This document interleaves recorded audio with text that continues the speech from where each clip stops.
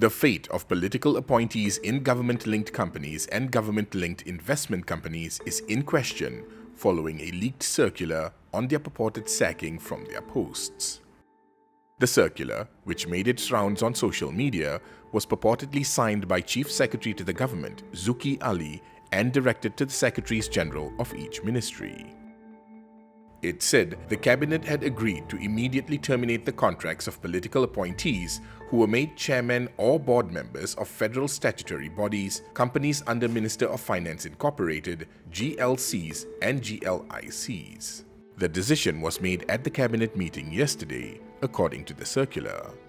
FMT has reached out to the government for confirmation on the circular's authenticity. Former Prime Minister Muhyiddin Yassin and his successor Ismail Sabri Yaakob had made numerous political appointments during their term in office.